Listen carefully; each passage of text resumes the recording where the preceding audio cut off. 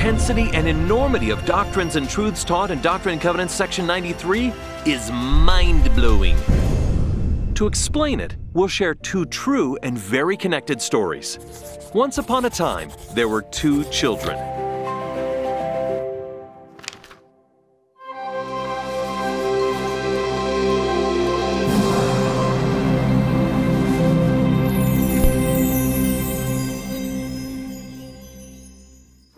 The first child started life here, or at least that's the part of the story we're most familiar with. However, this child actually began life not here, but in the premortal world as the firstborn of our Heavenly Father. With God's power, He created the earth, the worlds, and all things in them. The Father chose Him to be our Redeemer, the messenger of salvation, the Spirit of truth, and the light of the world. And He accepted. Yes, this is Jesus Christ, whom the Father gave of His fullness and power. But to fulfill God's eternal plan of salvation, this literal Son of God chose to come to earth as a man and to start life as an innocent baby. Phenomenal cosmic power! In an itty-bitty living space. In a manger. In a stable. Now, like any other baby, Jesus totally had to rely on His parents for love, food, and shelter. He had to learn to eat, to crawl, to walk, and to speak. He learned quickly, and as he developed his relationship with his earthly and heavenly parents, he grew from grace to grace, so much so that by the time he was 12, he'd received enough knowledge to teach the spiritual leaders of the people in the temple. In that experience, we get Jesus' first recorded words when he told his earthly parents, "Don't you know that I must be about my Father's business?" He continued to learn until he started his mortal ministry and was baptized by his cousin John. As recorded, the heavens were opened, the Holy Ghost descended upon Jesus, and a heavenly voice declared, "This is my beloved Son." He then received his Father's greater gifts and powers and officially began his earthly ministry. As we know, Christ lived his mortal life as a perfect example for us to follow, and it ended the way he knew it had to, with his atoning sacrifice, crucifixion, and resurrection. He then returned to heaven and works there with Heavenly Father for our salvation. Okay, I know most of us already knew that, but what about the other baby? Ah, yes, who is the other baby? Well, it's you. Many things about our lives are similar to Christ's life, and we can follow his example throughout our journey. Like him, we were also in the beginning with the Father. We started as intelligences before we became spirits. When we lived in heaven, we used our agency to learn and progress until it was our turn to come to earth.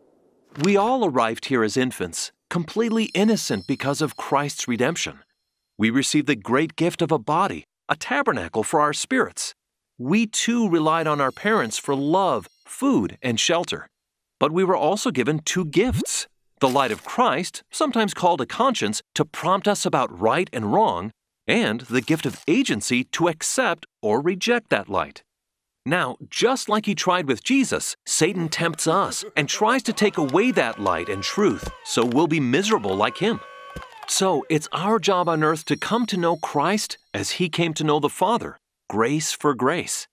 We do this by diligently keeping commandments, praying always, and obtaining knowledge, as well as following Christ's example and teachings by loving others, having faith, repenting, being baptized, and making and keeping covenants throughout our lives.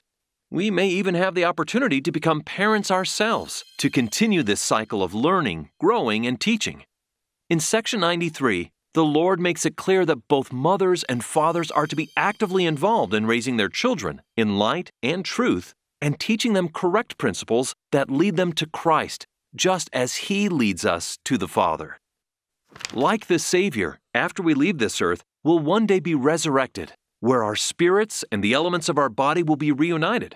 And if we live worthy throughout our lives and seek repentance, we may also be glorified and receive a fullness of joy. Then, in the celestial kingdom, we can receive an inheritance with Christ and see God's face and know that He is. Okay, so what mind-blowing things did this section teach us? Where we came from, why we're on earth, where we can go after we die, and Christ's role in providing the way for us to follow. Yes, life is eternal and started before we came to earth and continues after we leave. Most, if not all of this knowledge is lost to millions of people on earth, and so it's our opportunity to share it with all who will listen, both during this life and after we die. Next time, we'll learn more about the importance of temples where we can gain additional light and truth. It takes a lot to make these videos, so to keep Line Upon Line free for everyone, consider donating. The link's in the description below. And thanks for watching.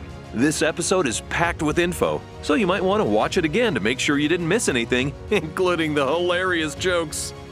If you feel this video has helped you on your path towards truth and Christian discipleship, please subscribe and share. Most importantly, go read the scriptures for yourself.